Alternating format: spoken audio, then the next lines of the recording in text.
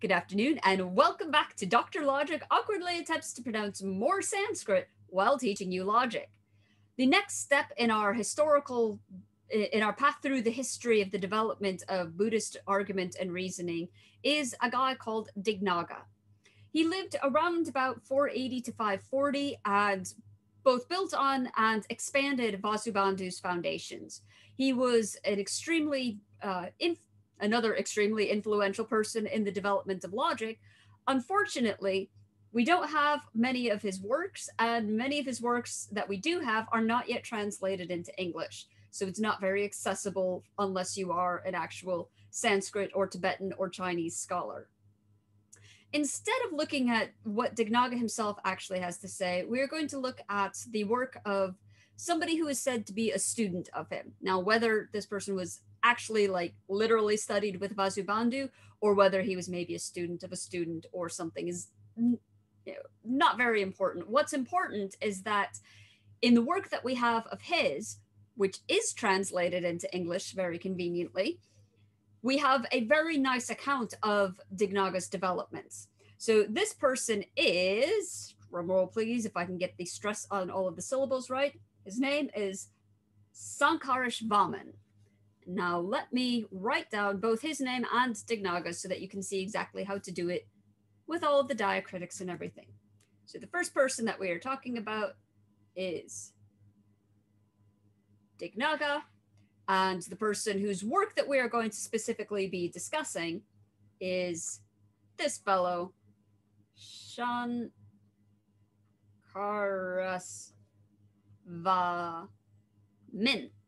There you have it. Complicated Sanskrit. Hope you enjoy it.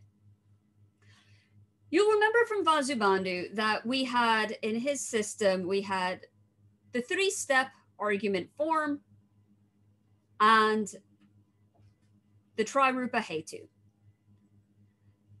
The next sort of development is incorporating aspects of the Trirupa Hetu into the three-step argument. Now, you remember that the first one, the assertion that the Hetu actually appears in the Paksha, is already part of the three-step argument. So why not make the other parts also explicit formal features of the argument in order to ensure that you've got a good Hetu? So this is one of the developments that we can attribute to Dignāga and through people like Śankarasvāmin, and that is the introduction of something called the example, or let me write out the Sanskrit word and then say it. So, D-R-S-T-A.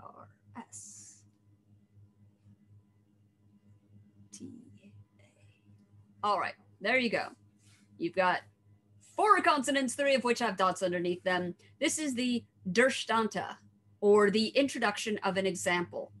Now, we already even saw this in the classic example with sound being non-eternal and the example of the pot.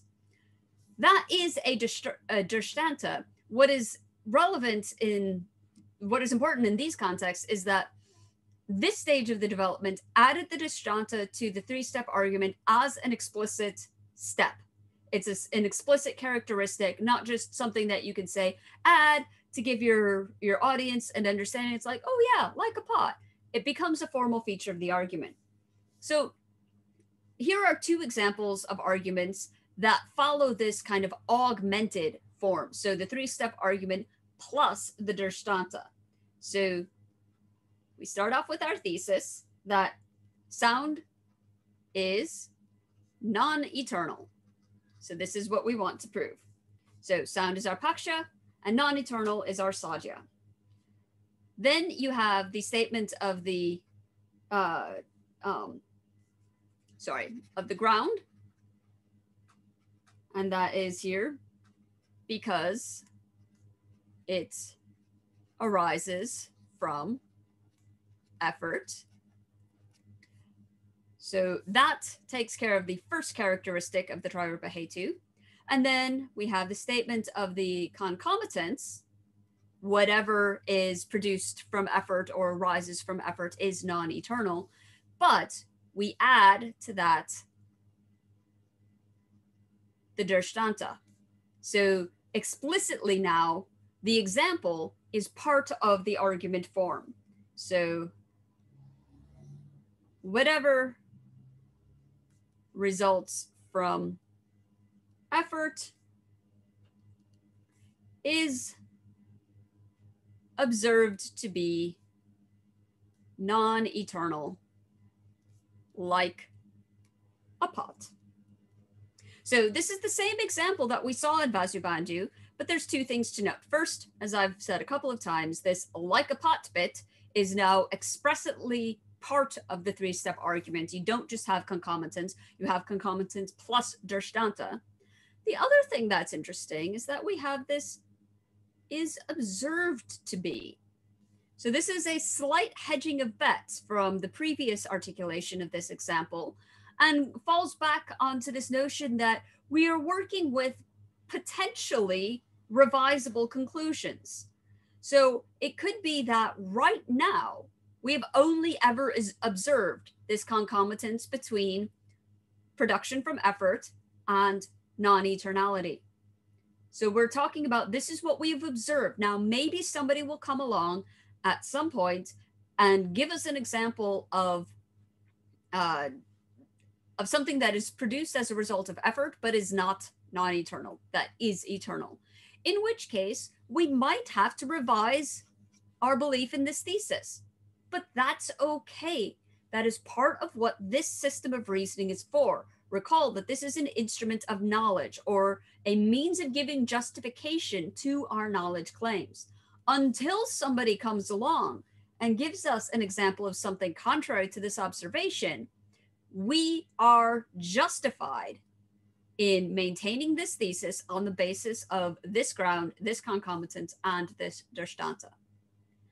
All right, I'm going to clear everything from here to go through another example. This is another very classic example that turns up in many different authors and contexts. So here our thesis is, there is fire on the mountain. So the idea being, we are over here sitting in front of our computers, and over here off in the distance, we have a mountain, and I'm going to make some inference about this mountain over here. I am going to argue that there is fire on this mountain. Why? I can give a statement of the ground, and that is because there is smoke. So if you look over at the mountain, you'll see there's all sorts of smoke coming out of it. So I'm going to conclude from that there is fire. Why? Because there is smoke, but more importantly, I can justify a connection between smoke and fire through the concomitants, which is that wherever there is smoke, there is fire. And I can give a Drstānta, like in a kitchen. This is, of course, a positive one. It says, here's a place where you have both smoke and fire occurring together, but I can also give a negative Drstānta in this case. I can say, unlike a lake. A lake is a case where there's neither smoke nor fire. So the ground gets us the first aspect of the Trirupa Hetu. The positive Drstānta gets us the second one. The negative Drstānta gets us the third. It says, look, this is, smoke doesn't occur in places where there is not fire. So with all of this together, I can look across, maybe I'm looking across that lake. There's a beautiful lake in there. And there's no smoke coming out of that lake. There might be steam, there might be mist, but it's not smoke. And over in my kitchen, it's too much fun drawing little pictures. There's my stove, and oh no, something has gone terribly wrong. I've got fire in my kitchen, and I've also got smoke. Maybe my partner's in there cooking. Who knows? So, as I said, this particular example is incredibly common. You find there is fire on the mountain because there is smoke all over the place. One interesting thing about this example is that you are not reasoning from fire to smoke, because you can have fire without smoke. It's going essentially backwards. So not from cause to effect, but from effect to cause. Because we can see smoke and we know that smoke comes from fire, by observing smoke on the mountain, we know that it has to be the case that there is, in fact, also fire.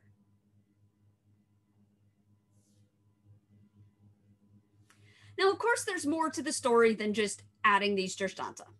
But I hope that you can see how the incorporation explicitly into the three-step argument of positive and negative Drstānta moves towards incorporating everything into the structure of the argument that you need to ensure that you have a good argument. So Vasubandhu gave us the 3 steps and said, okay, but your Hetus also have to meet these requirements in order for it to be good. At Dignāga's stage, so he and his followers started integrating these two into a single example, or into a single structure, so that the examples are incorporated into it. The next time, we're going to say more about this use of the positive and negative Drstānta and incorporate this into kind of a broader theory of reasoning about when do you have good arguments of this form and when do you not. So take care and join me next time, and we'll talk more about this because there's loads to be said. Cheers.